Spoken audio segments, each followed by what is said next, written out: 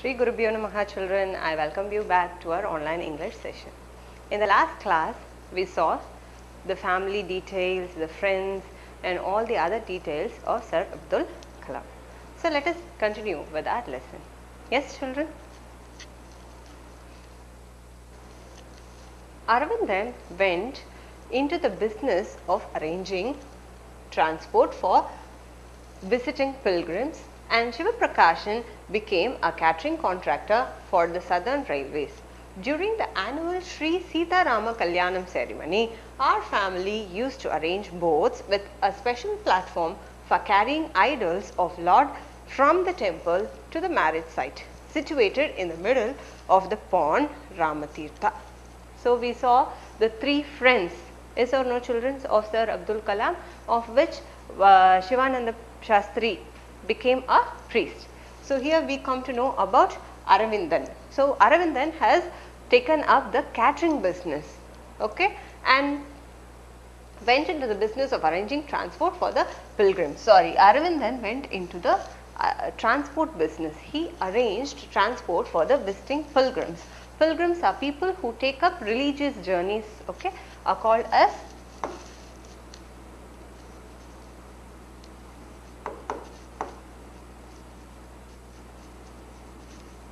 people who take up religious journey is called as pilgrims, and Shiva Prakasham became the catering contractor. Okay, Aravindan took up transport business and Shiva Prakashan took the catering business in the Southern Railways. So, during the annual Sri Sita Rama Kalyanam ceremony.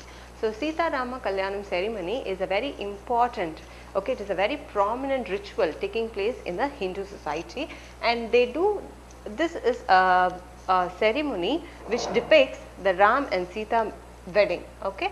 Our family used to arrange the boats.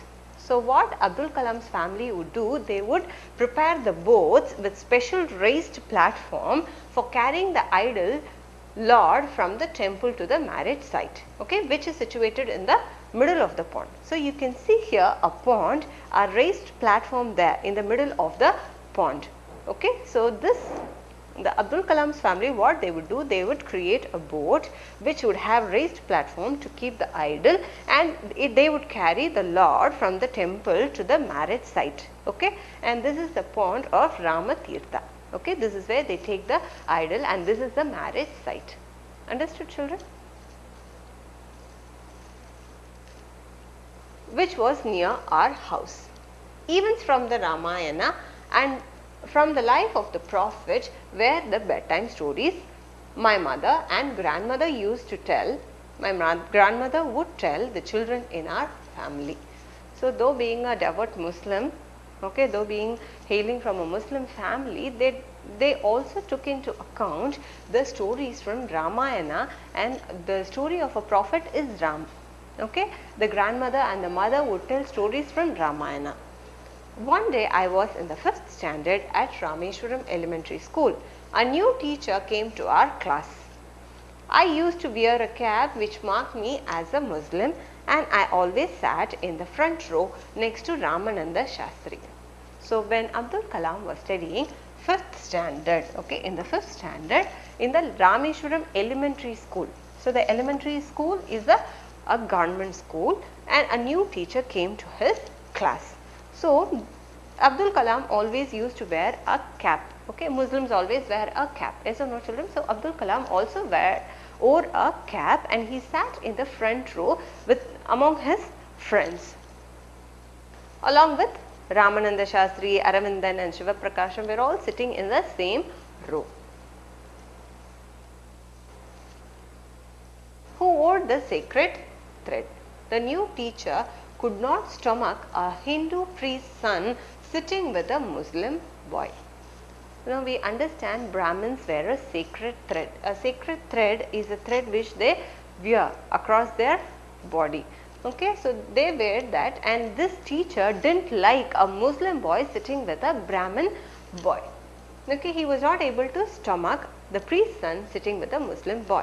In accordance with our social ranking, as the new teacher saw it, I was asked to go and sit on the back bench.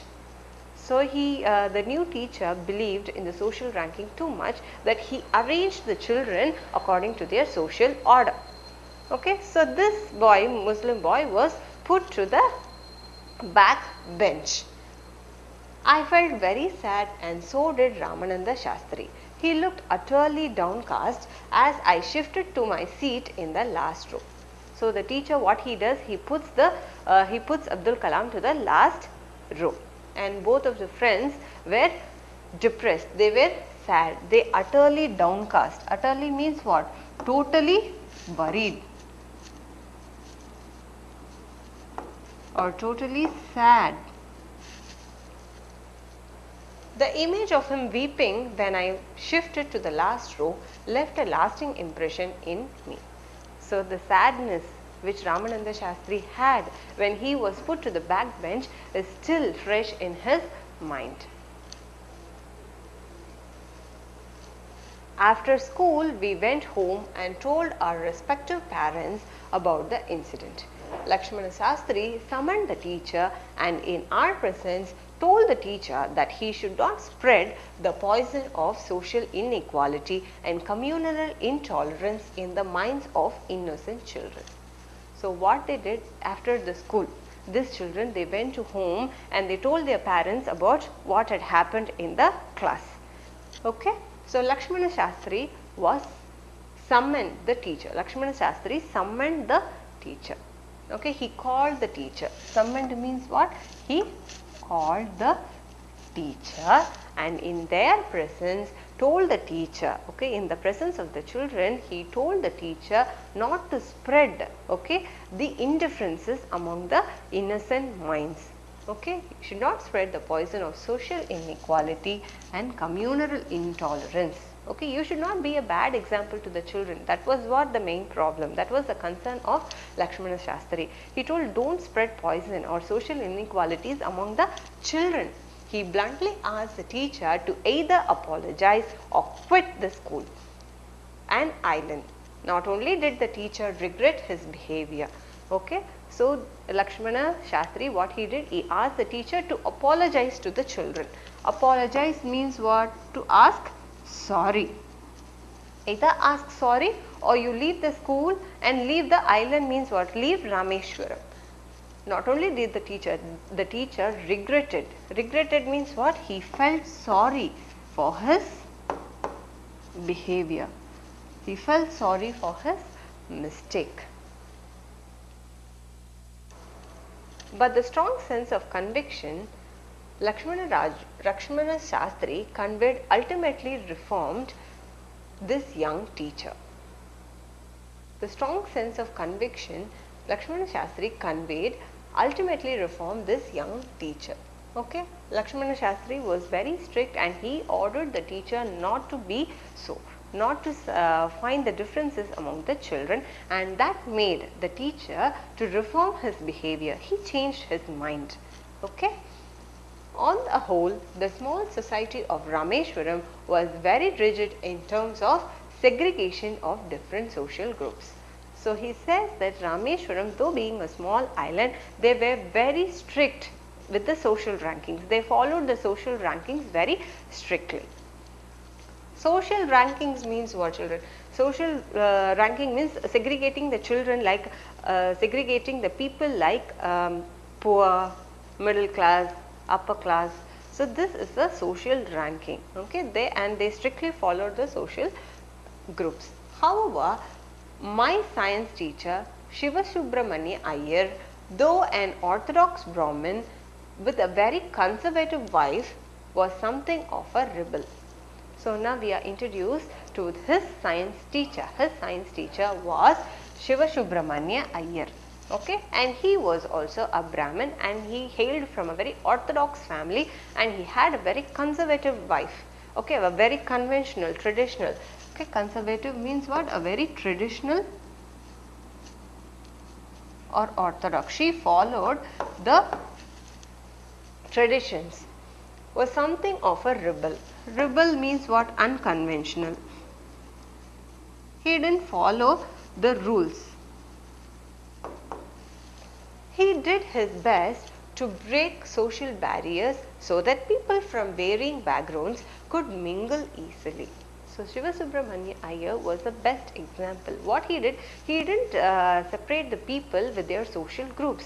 Okay, he was the best example. He wanted to break all the barriers such that people of various social groups would mingle, okay, would come together. Okay. He used to spend hours with me and would say, Kalam, I want you to develop so that you are on par with the highly educated people of the big cities.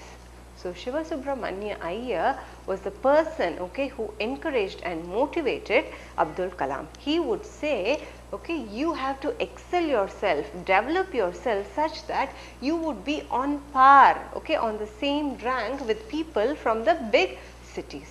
One day he invited me to his home for a meal.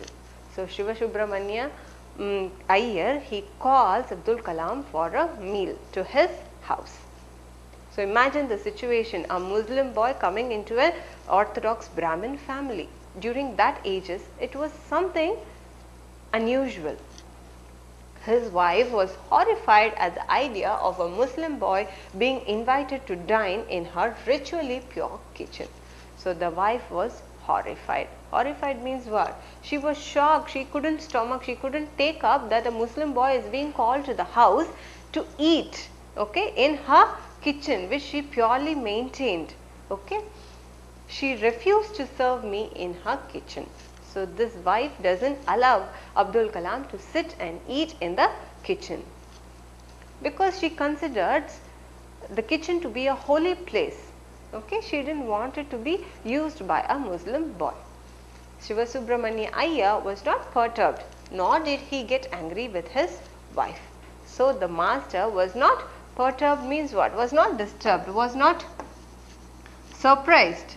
He was expecting his wife to be indifferent to the child. He knew his wife wouldn't treat the child well, but he didn't bother, nor did he get angry with his wife. But instead served me with his own hands and sat down beside me to eat his meal. His wife watched us from the behind the kitchen door. I wondered whether she had observed any difference in the way I ate rice, drank water or cleaned the floor after a meal. So this wife refused to give him meal, to serve the meal. So what the master did, he with his own hands he served the child. Okay, this wife, okay, the wife of the master was standing behind the kitchen door and she was watching the way the Muslim boy was eating. She was paying attention to how he ate, how he drank the water and how he cleaned the floor after the meal. When I was leaving his house, Shiva Subramanya Iyer invited me to join him for dinner again the next weekend. So when he left, the master is asking to join him. He is inviting him to join the dinner some other day. Observing my hesitation, he told me not to get upset, saying, once you decide to change the system, such problems have to be confronted. So when he is asking Abdul Kalam to come for a dinner in the next weekend, this child is hesitating because he doesn't want to be embarrassed once again, so he is hesitating. But the master is advising, if you have to change the rules, you have to confront these problems. Confront means what? You have to face all these problems. When I visited his house the next week, Shiva Subramanya Iyer's wife took me inside her kitchen, served me food with her own hands. So the next week what he does, he goes to his master's house, okay, but that time the wife is inviting the child, she is treating him so well and she serves him food with her own hands. Then the Second World War was over and India's freedom was imminent. Indians will build their own India, declared Gandhiji. So while this was happening, India is getting its freedom, and Gandhiji says that Indians would build their own India. The whole country was filled with an unprecedented optimism. Unprecedented means what? Never seen before.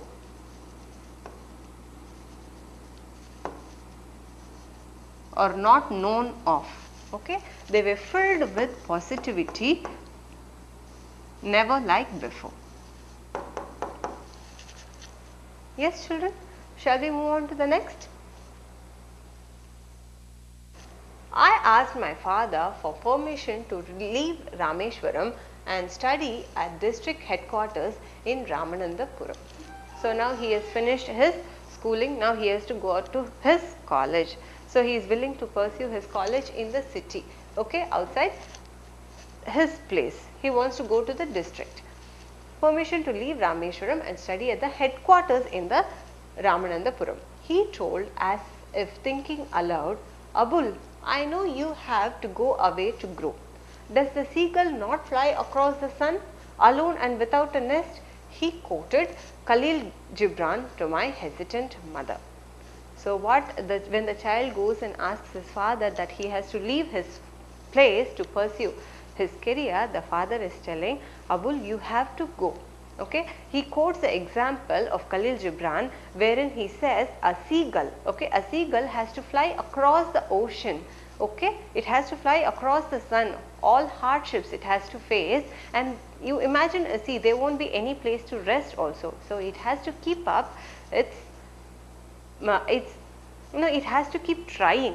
Yes or no, children? Does it not go across the sun alone without a nest? There is no place for it to rest, but it keeps on going. So you have to be going in search of your ambition. He quoted Khalil Gibran to my hesitant mother. Hesitant mother, he says, because the mother is not willing to send the child outside the city. Your children are not your children. They are sons and daughters of life's longing for itself. So he is explaining to the mother that the children are not your children, they belong to destiny, they belong to the life, they are sons of life, they are sons and daughters of life, okay. They come through you but not from you. So they come through you, okay, you are just a medium, okay, they are not a part of you, they are not from you, they come through you, okay. You cannot use that power to restrict the child in its destiny. You may give them your love but not your thoughts, for they have their own thoughts. So he is advising the mother not to fill the child with her thoughts and fears, and he is asking the wife to let go of the child for his good. Let him go and find his career. That was what the father was advising the mother.